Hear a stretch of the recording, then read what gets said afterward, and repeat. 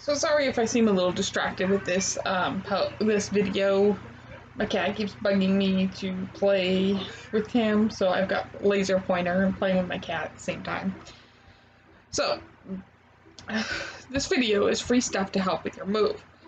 Um, this list of moving free stuff will help lessen the money you have to spend on moving, at the same time as helping you get organized for your move. There's free stuff for moving for every stage of moving, from planning to settling into your new home. This includes free moving boxes, change of address cards, address labels, moving checklists, and moving box labels. So free moving boxes. One of the most expensive items you need to buy for your move are moving boxes. Luckily, they're one of the easiest moving items you can get for free. Just because they're free doesn't mean that you can't get nice, high-quality moving boxes without a shopping cart, without spending a cent. So, I see it all the time on websites and stuff where they have people who are looking, free change of address cards. After you've moved, you want to let your friends and family know your new address.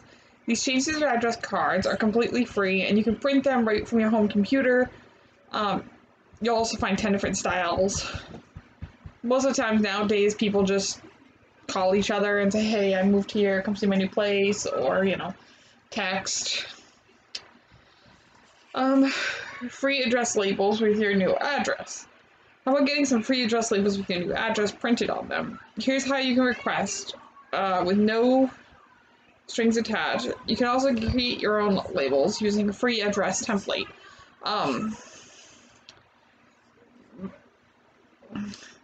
Microsoft Office actually has a lot of templates you can use.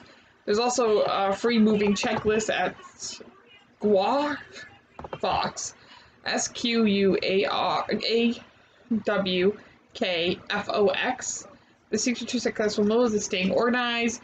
You can do that with a free printable checklist and timeline. Once again, you can find a lot of these things done at Google as well. Free moving box labels by Martha Stewart, Google. Free printable move management binder from Scattered Squirrel. Housewarming party games you can do, a lot of them on Google. So a lot of things nowadays to help you, have a successful move. There's also probably apps and stuff too. Personally, I've never used anything like this. I usually just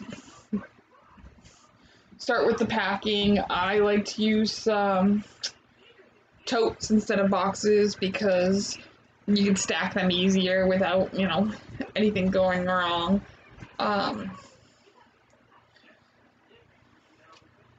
They're also reusable, so you can use them for other stuff, storing around your house.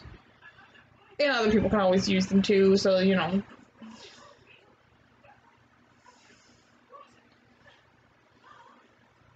then you have, let's see. When it comes time to moving, I usually just rent a U-Haul for the day, for one day, especially if you're only moving across from one street to another, so you're staying in the same town. It cost me $50, but getting everything done in one trip was a lot easier than going back and forth with my tiny car. But anyway,